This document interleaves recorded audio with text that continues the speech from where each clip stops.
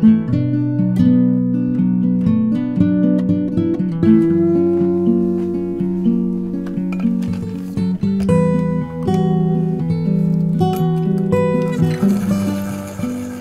up, I really didn't know. I wasn't taught my history.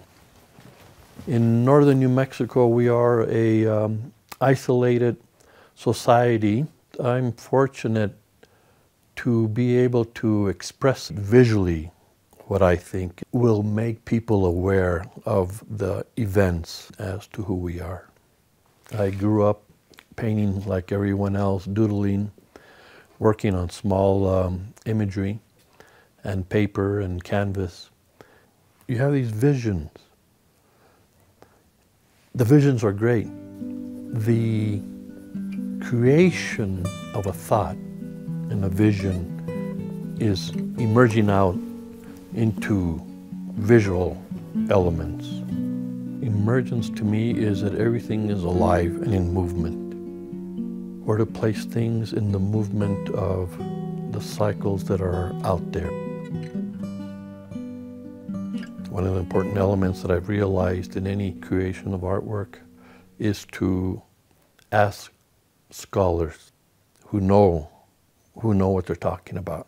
You have to dialogue, you have to hear what people are saying, you have to digest, and to come up with an imagery and a design that is first historically correct, a design that is going to say something, is running a fine line and trying to walk on water without sinking. But mainly you got to realize that the end result is truthful, factual, and honest.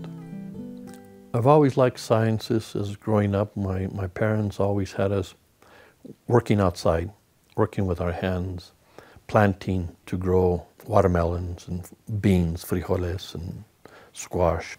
I was fortunate to get a degree in biology. I love the sciences.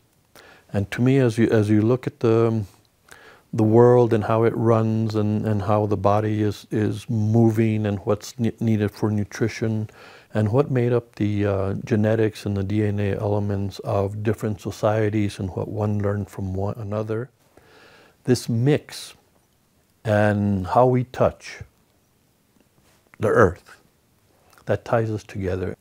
When you plant a seed, you have to water it, take care of it. We got to share water.